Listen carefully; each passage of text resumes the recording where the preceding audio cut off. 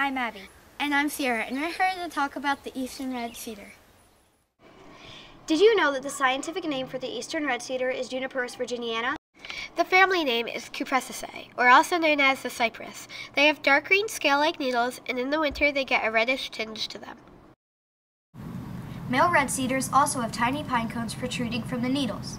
The Eastern Red Cedar grows berries. The berries are a bluish-gray color. They are also a good source of food for birds and small mammals. This tree grows to 30 feet or higher. The width is 10 to 20 feet. The oldest Eastern Red Cedar lived up to 795 years old. The bark is a dark reddish-brown and comes off easily in long strips.